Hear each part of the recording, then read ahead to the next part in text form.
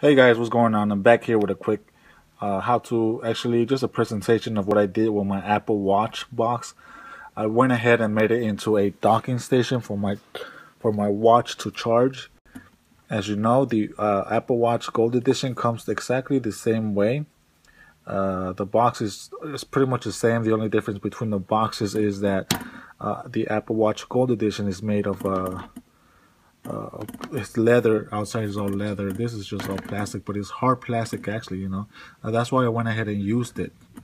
I took the idea of the Apple Watch, how it charged and everything, how it was made into a dock station. So I figured it shouldn't be hard to make, so I went ahead and duplicated. So this is my way of how I did it. So I went ahead and bought these little things over here that were like $2. This hinges, and at first I was trying to remove the bottom. I thought this little thing here was gonna be able to remove by just pulling it out.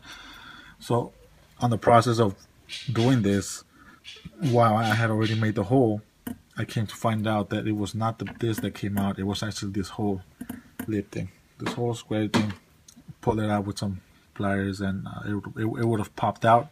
So I would have been able to have passed the cable through the inside and not have to make a little passageway like I did on this right here.